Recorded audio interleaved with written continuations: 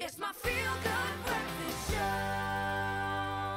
Welcome to it. Your Feel Good Breakfast Show is live, large and in charge on this Friday morning. It's so good to be in your company. You're right in time right now to see us in the kitchen creating all kinds of deliciousness. And for the next recipe, please hold on to your seats. How does crispy fried chicken on top of a soft cheddar and chives waffle sound? Is that decadent enough? Yeah.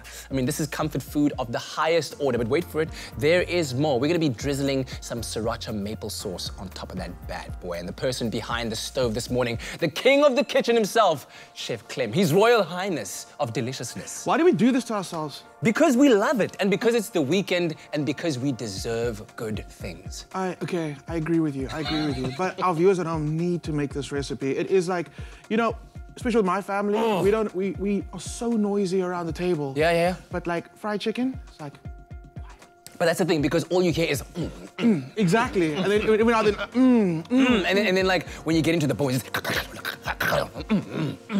No. You don't? No. Oh, no, of course. Who does? Who chews the bones? Who chews the bones? Are you crazy? You never leave the bones. You know who did confess that he chews the bones? Who? Tabiso. Tabiso and the rest of us out there, because all of you all that are saying you don't chew the bones are all lying to us. Lying on a Friday. But like we said, it's a safe space. You can share. The kitchen is a safe space. Hey, come on. So I showed you how to make this fried chicken, and in all honesty, Yep. like, it's just my fiance and I. We don't have any babies right now. We're working on that for later. But now, what is really amazing is that when we get cravings for like food in the middle of the night, freedom. We can just do it. So we made fried chicken literally crazy hours in the morning. We made pancakes at like 2 in the morning. Really? We just can. That's like that scene from that movie with where they make the croissant in the middle of the night. It's almost like from Ghost. I'll tell you what her name is. All right. Meryl Streep. Meryl Streep. Yeah, All you know right. which movie I'm talking about, with Richard Gere, I think it is. And they make croissants like 12 o'clock at night. Like, why? Okay, I'm gonna find out. I think I know what you're talking about, but now I can't remember the name. It was romantic. It's like a whole southern vibe going on, wasn't it? Yeah, she lives in this beautiful cottage house. Yeah, okay, now imagine me in that beautiful cottage house, just like making waffles. Hey baby, you want some waffles? Yeah, these waffles are amazing, and what's really great about them is it's so easy to put together. Yes, and you can make the batter ahead of time. It's super easy. I've got self-raising flour, I've got some buttermilk. Yeah. If you don't have buttermilk, but you've got milk at home, take a little bit of lemon, squeeze it in your milk, let it sit for a bit, and you'll see it separates. There we go. That creates buttermilk. There we go. So it's the interaction between the self-raising flour and the buttermilk that gives you that puffiness, that lightness. You must have that in your waffle. Excellent. So next to that, we're gonna add some eggs, always free range, going in. Always fresh. Always fresh. I don't know if I've asked you this. I keep asking every chef that I meet about this. How do you test if an egg is fresh without opening it? Without cracking it open? I can't do it now, but let me just tell you. So all you do is I take like a little jar of water, and I do this at home because, you know, eggs do, like in the fridge, you don't know how long it's been there. But actually, you can check the little date there. What you do is you drop it in the water. If it sinks, you're good. If it floats, there's an air pocket inside. Yeah, it's an air pocket inside. So you get rid of that, and then you just get yourself some new eggs. There's a tried and tested method that I have. I don't know where I heard this from, I promise you, but it works. You take your tongue, is it the tongue test? And you put it on either side of the egg, top and bottom. The one side needs to be cold and the other warm. If they're both the same temperature, it's not good. It's not good. But cold, hot, yes, we're good. South Africa, you don't need to worry. The eggs are always fresh in Woolworths. I don't want to be seeing anybody walking in Woolworths. I mean, could you imagine this? Mr. Manager at Woolworths, you try this. Hey, stop it. Nah. Put the eggs down. But yeah, okay. You bought them because you licked them now. Yeah, you lick it. You lick it, you buy it. That's the general rule in life. Around the world. Everything. You lick it, it's yours. No. It's everything. It can't apply for everything, Clem. By the way, the movie's called American Gigolo, apparently. There we go. Okay, cool. So I'm watching this weekend. Okay, so while we're talking about things that you should lick, shouldn't lick, I add some eggs in there, some salt going in there, crispy fried onions. We're gonna add chives to it, but the crispy fried onions add a different texture to it. Okay, so onion on onion, absolutely. They just add different flavors, so you're good. I love the sound of that. It's so delicious. And then obviously it's crispy. So as you're busy biting through your waffle, you can get a little bit of a nugget. That's in there. Melted butter. Looks good. Salt, I already add salt, pepper. While I'm busy doing that, let me actually get my pot on over here.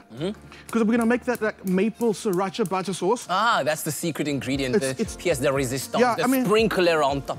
It's just so easy to make, and it's delicious. There's something scientific about the way your brain reacts to sweet and salty and fatty things at the same time. Dopamine.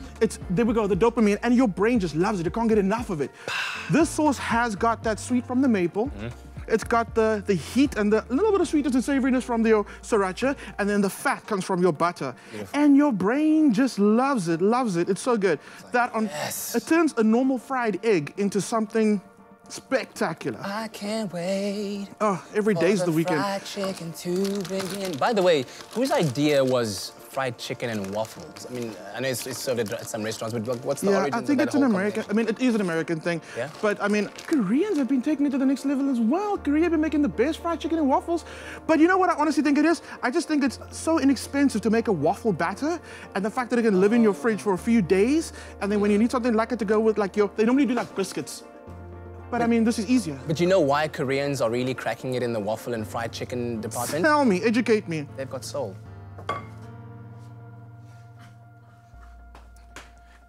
South Africa, your weekend has officially begun. Just switch off your TVs, go outside, go for a run.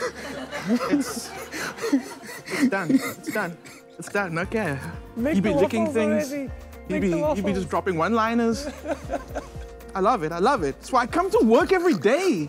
Okay, cool. Okay, cool. Now we're gonna do a little bit of waffle batter. And here's the thing about the waffle batter, okay? It expands. So don't overload your waffle machine because it's gonna come out everywhere. Yeah. Okay? Well, that's about 2 teaspoonsfuls, two and a half. Yeah. 2.5. And it depends on the waffle machine. Spoon, sorry. Depends on the waffle machine that you have at home. Now I know not everybody has a waffle machine at home. Yes. So what I suggest you do, this is like a really good like a crumpet type batter. So put a little bit of it like a flapjack. Oh, we'll give it like a flapjack result. Yes. Put a little bit in your pan. And when you see the bubbles come up, turn over. So you can totally I know not everybody has a waffle iron at home. So don't worry if you don't get the griddles of the waffle. Yeah. It's okay. But what you do want is you want that cheese to start like crustifying, going delicious, going a little bitter. Crustifying. Crustifying. Crustify. Crustify. What? That cheese needs to crustify. That cheese needs to crustify. Okay, cool. In here I got a bit of butter. And I'm gonna add some maple syrup. You can use golden syrup. Maple syrup is a little more fragrant. Very Canadian of you over there to just maple absolutely. But I mean, Woolies has it on shop and it just works so well. I mean, Canadians, they have like, it's 50% blood, 50% maple. That's just, they just like that, yeah. Hey. Sriracha, you like sriracha? I like me some sriracha. Because it's nice, it's got a little bit of heat. It's friendly, that's the thing. It doesn't... It's your friendly hot sauce in the bag, do you know what I mean? Look at the height that you're just spraying that from, incredible. Open your mouth. No. Okay, we're not that adventurous today. So all you want to do is you want to reduce that sriracha with that maple, with that butter. The sauce is super thick. But you can decide how thick you want it. Okay. I like it quite thick. Deciding on, or depending on the amount of time. Then you just like, let it run. Let it run, let it run, let it run. Look at that. It's good, it's delicious. Guys, I'm telling you, if you're gonna start the weekend like this. It's only gonna get better. It's just how you do it. Beautiful stuff. And listen, if you are at it making beautiful recipes like this to feed the family and have them enjoy themselves, also take a moment to think of those that are less fortunate than we are, that are so hard hit by the COVID-19 pandemic. And maybe you want to be part of the Fill a Bag campaign. Woolworths has, of course, partnered up with the NGO Gift of the Givers and gives you the opportunity to do what you can to make a difference. So there's a QR code that we'll put on your screen in a couple of seconds if it's not there already. It's there. It is there. Okay, so you use your SnapScan app to snap that little QR code, and for as little as 10 Rand a day, you can donate that amount to feed someone 3 meals for a day. But there's also other options for you to donate via EFT and all manner of ways. You can go to www.woolworths.co.za/togetherwewill to find out more information on how you can help to make a difference. But in the meantime, this recipe you can, of course, find on our website, expressoshow.com. Thank you, Chef. Anytime.